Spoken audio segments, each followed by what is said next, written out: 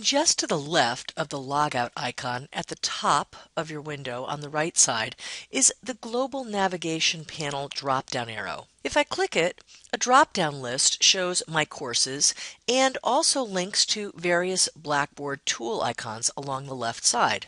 These icons give you global access to information on grades, posts to discussion boards, blogs, and other tools from all of your courses, various updates, and access to the Blackboard calendar. Your students can also use the Global Navigation Panel to access information in any of their Blackboard courses.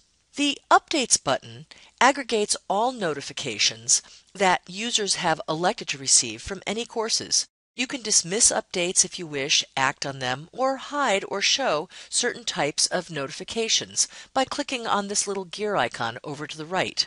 In a moment, I'm going to show you how to navigate directly to all of your Blackboard notification settings.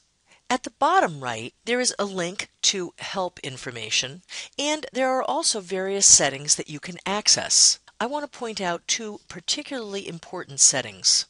First, I'm going to click Personal Information. Then I'll click Edit Personal Information. Scroll down and look at the email address. There should be an email address listed there if you wish to use the email tool in Blackboard.